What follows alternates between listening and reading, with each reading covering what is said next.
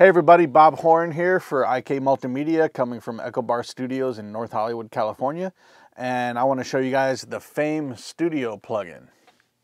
So FAME Studios is a landmark studio in Alabama. A lot of huge iconic projects in the 60s, 70s, you know, back in the day.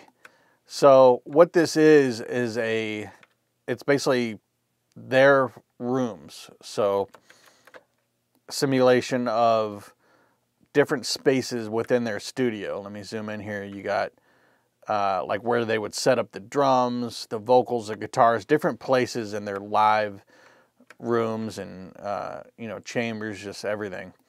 So if you can see here, we have the booths, studio booths, you know, just different areas of the live room, chambers, just everywhere in the studio, and they all sound different. They all have their own character.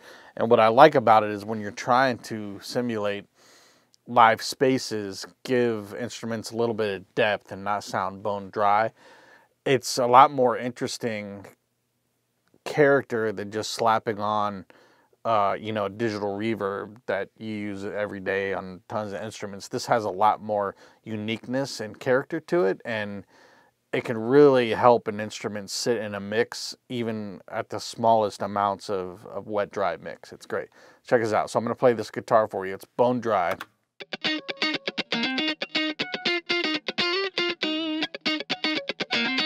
Now we're going to do the FAME Studio, and we're going to do the area where they would set up for vocals and guitar amps. So now, I tried them all for this guitar. That one just happened to sound the best, and it happens to be where they would set up the guitars. Go figure.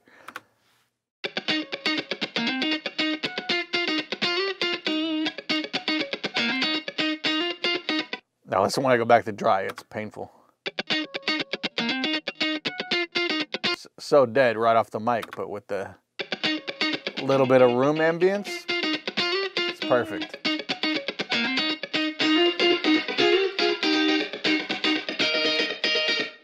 And it sounds like I'm listening to room mics. Like it sounds so real. It's crazy. Like it doesn't sound like just a digital reverb plugin.